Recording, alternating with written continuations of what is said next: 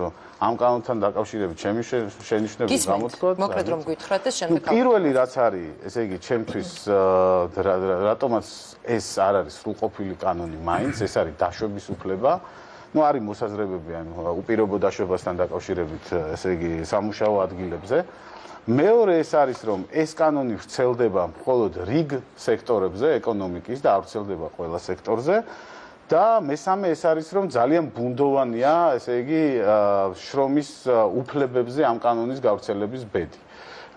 რაც მე პირდაპირ გეტყვით, რომ არანაკლებ მნიშვნელოვანია, ვიდრე უსაფრთხო შრომის პირობები, გამომდინარე იქიდან, რომ მარტივად გეტყვით, ძალიან მარტივი გასაგები მაგალითი იქნება ეს ყველასთვის რა.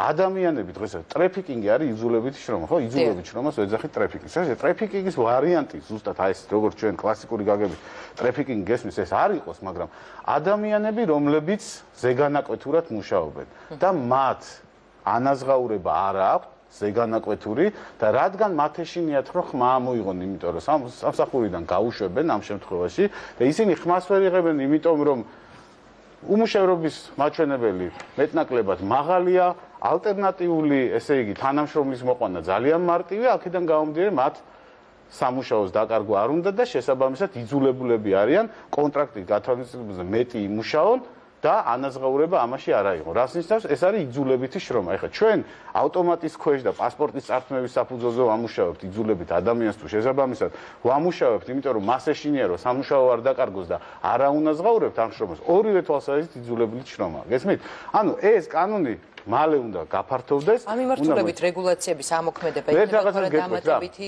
პრობლემა, ესე ვთქვათ. ერთ-ერთი პრობლემას მე რაში ვხედავ? ახლა გასაგებია, ბიზნესის ყველაფერი პრობლემაა დღეს რო გადავხედოთ, იმიტომ რომ ნებისმიერი რეგულაცია, ეს არის ცნობიერების